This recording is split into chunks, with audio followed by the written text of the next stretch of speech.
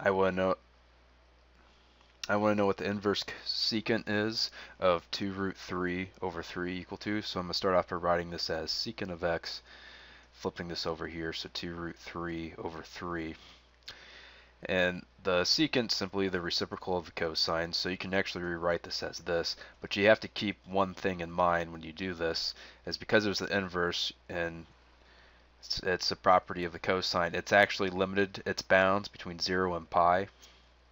And since it's a positive value, I know it's going to be in quadrant 1 here. So what I can do here is I can actually reciprocate this, so I get cosine of x is equal to 3 over 2 root 3. And to get this to look something more familiar, I'm going to multiply this by 1 over root 3 on both the numerator and denominator. And I'm going to end up with root 3 over 2. And since it's the cosine, this is the adjacent over the hypotenuse. So what I'm going to do is I'm going to draw a triangle here. So my adjacent is going to be root 3, it's 1, and my hypotenuse is 2. So this looks awful like a 30-degree triangle.